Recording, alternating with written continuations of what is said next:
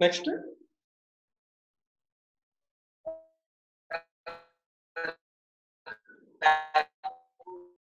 Hello. Mechanism of sleep. Mechanism of sleep due to sleep occurs due to some sleep inducing centers that are present in the brain. So any stimulation to this center induces the sleep. So Atlantis sleep centers skin damage hote, it resulting in a condition called as insomnia. Sleep centers emante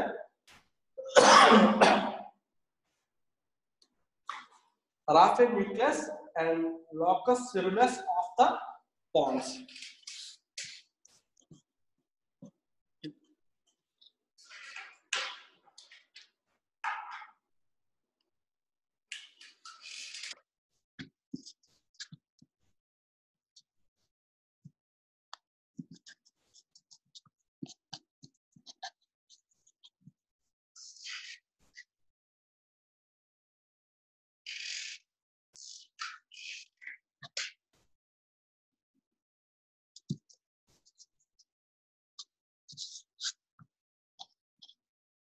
Ceruleus of pons. So raphe nucleus. Raphe nucleus are situated in lower pons and medulla. So this activation of this nucleus results in non-REM sleep. It is due to release of serotonin. So raphe nucleus is situated in lower pons and medulla. ఇది ఏం చేస్తుందంటే serotonin secret చేస్తుంది so that it induces sleep, that is REM sleep anamata. So raphe nucleus is situated in the lower pons and medulla and it will secrete the serotonin. The serotonin induces sleep, that is rapid eye movement sleep.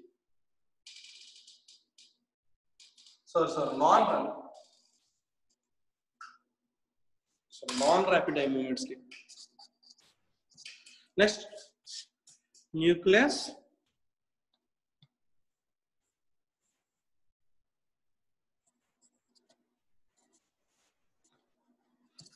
ceruleus of pons. So this activates REM sleep. So noradrenaline is released by the nerve fibers arising from this nucleus.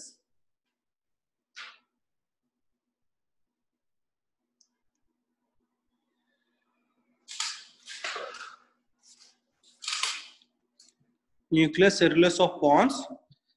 ఇవి వీటి యొక్క nerve endings ఏం చేస్తాయి? They will secrete noradrenaline. So it goes and induces REM sleep. Okay. Next, reticular activating system. Ascending reticular activating system. Ascending reticular activating system ఏంటంటే it is responsible for awakefulness అన్నమాట. లేపే మనం నిద్ర లేవడానికి help చేస్తుంది. ఇది ascending reticular activating system.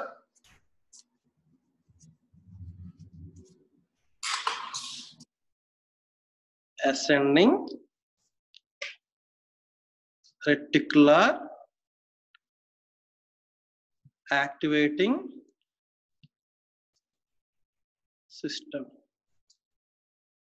So reticular activating system helps in awakefulness.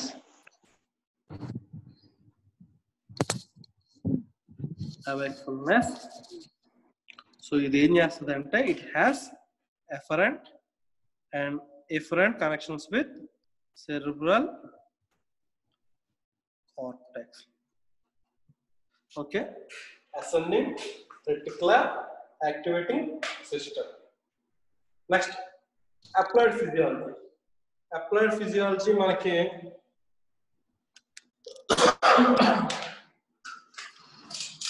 చాలా తెలుసు మనకి స్లీప్ గురించి, మీకు నాకన్నా బాగా ఎక్కువ తెలుసు. Insomnia. What is insomnia? Insomnia గురించి ఎవరికైనా తెలుసా? స్లీప్లెస్నెస్. Sleeplessness, abnormal wakefulness. ఎవరది లేపమంటే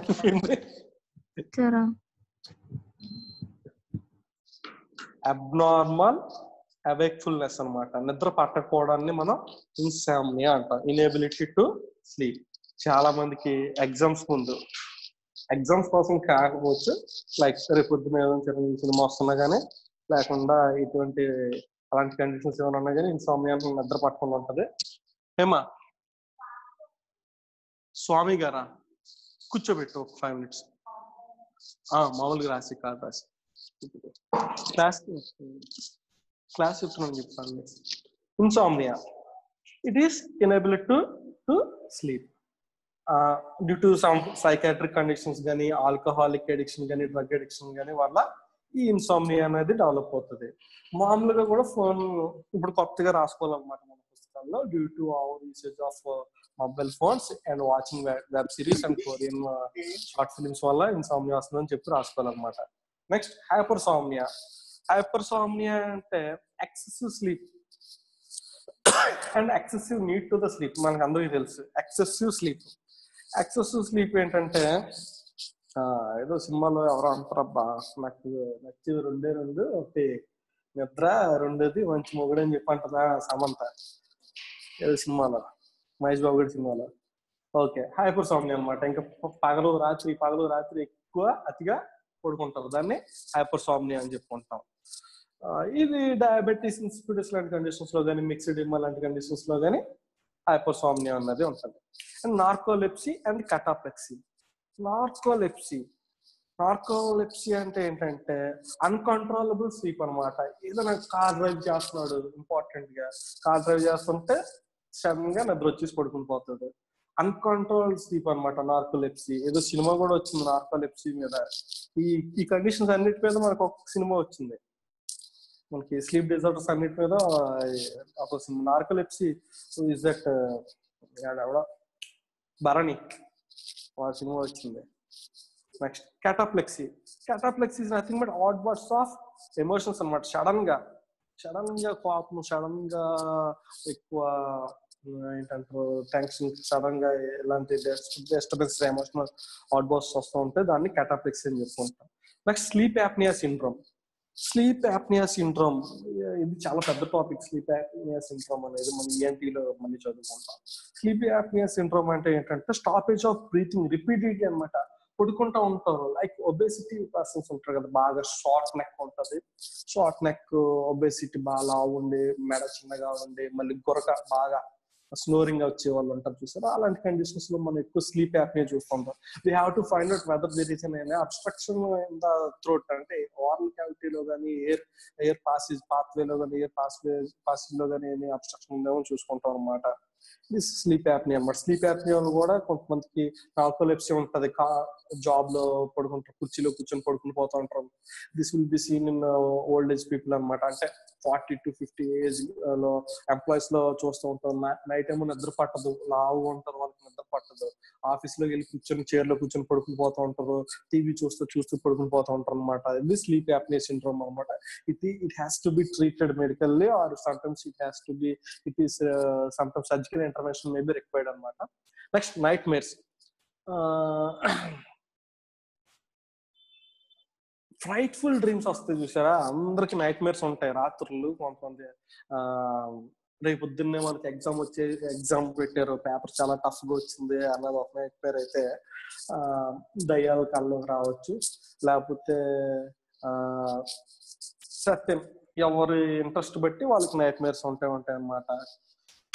సడన్ గా విజయ్ దేవరకొండ సినిమా ఫ్లాప్ అయిపోయింది అనొచ్చు, లేకపోతే మహేష్ బాబు జుట్టు కాదు అది విగ్ అని చెప్పి పెద్ద దుమారం రావచ్చు న్యూస్ లో.